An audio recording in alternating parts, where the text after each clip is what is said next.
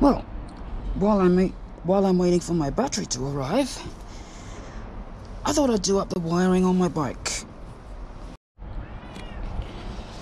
So you may remember in the previous video where I put all this stuff on my bike, there was a huge bundle of cables here. Well, I'm shortening those. And we're going on here and see where I've cut and spliced the wires together. I've also tidied up the wiring around here on the motor connections. I've got my soldering iron out so I can do the work. As you can see, using heat shrink tubing.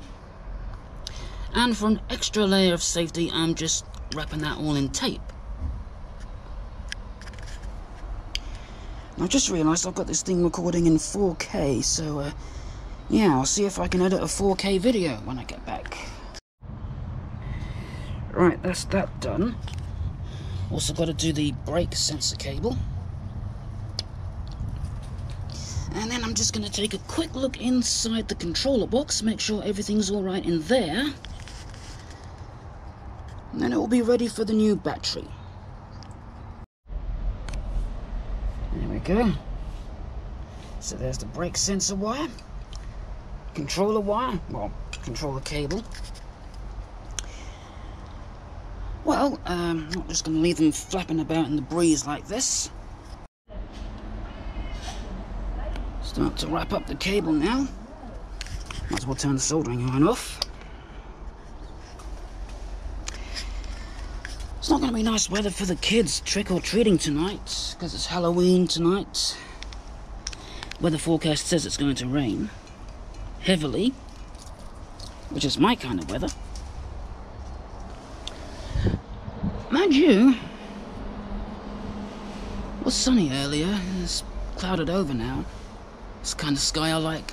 Gunmetal sky. Well, I'm just going to continue wrapping this wire now. There we are. Everything wrapped up nicely. Now, I forgot about the heat shrink that I put on the motor cables. Don't think that's going anywhere, so I'm not going to apply heat to that. Make sure they're nice and firmly connected. Because with only 2 phases of the motor's 3 phases were connected, that's not going to go anywhere, even with the right battery.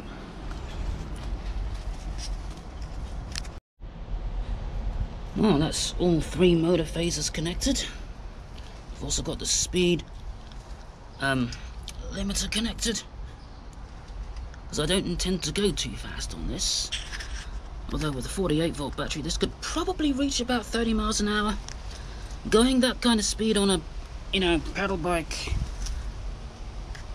could be a bit scary.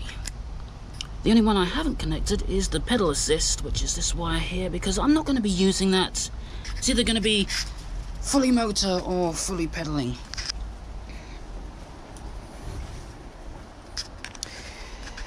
Also, when I've got the 48-volt battery connected, I'll be able to see all 3 of these lights on instead of just the one that says empty.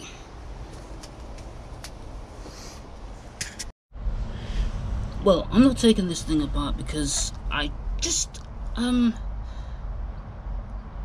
I do, I'll probably will break something, although I've given each of these wires a tug and none of them come out, so I think it's okay.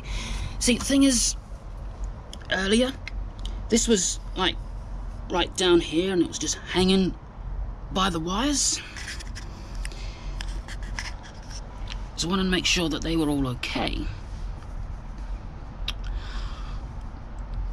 The only one that did seem loose was this one, but it's green wire, but that seemed to stop after a while, so I guess it was just like a lot of slack wire in there.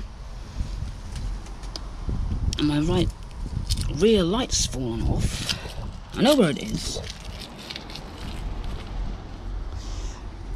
I have to put that back on, but I'm going to put this back in the shed now.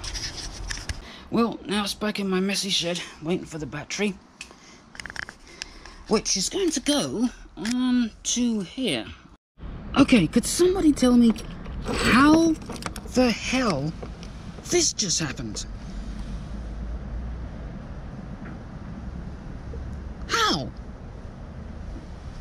So you'll have to excuse the mess on the workbench, but what I'm doing right now is I've taken the BMS off,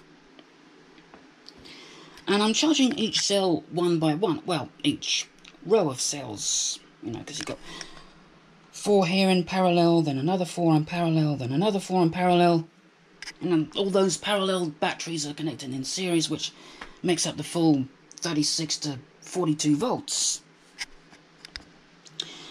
So I'm just charging each row individually off my power supply. I've got my faulty meter measuring the voltage, and when that gets to 42.1, I'm going to go on to the next group of cells and see if they are actually holding a charge. As I do want to momentarily power the bike off this battery, just to make sure that, you know, when I push the throttle, that the wheels go round. Well, wheel lug goes round. Right, so this is what it's like out here. There's always somewhere somebody doing DIY. Get mighty sick of it, I can tell you. Anyway, going to connect this battery up, because, well, even in its current state, it should still be able to spin the wheel. Before I put the fuse in, though, to prevent anything sparking, I've got a 10 ohm resistor here, and I'm just going to bridge the connections that the fuse would normally bridge, just to charge up the main capacitor in the control box. Oh yeah. How you doing, mate? Good? Oh, yeah. You broke? You got a flat tyre, have you?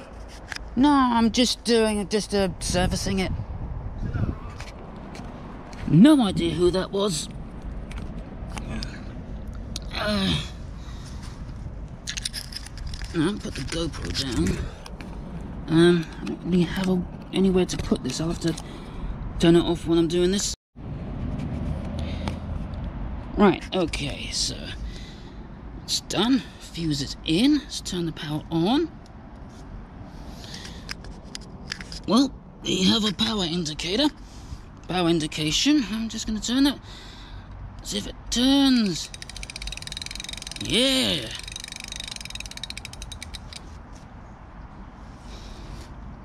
Right. I'm just going to remove the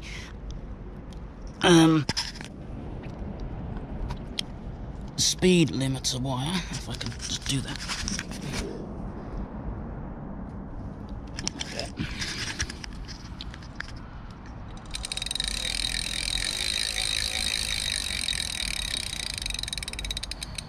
Okay. I think we're in business.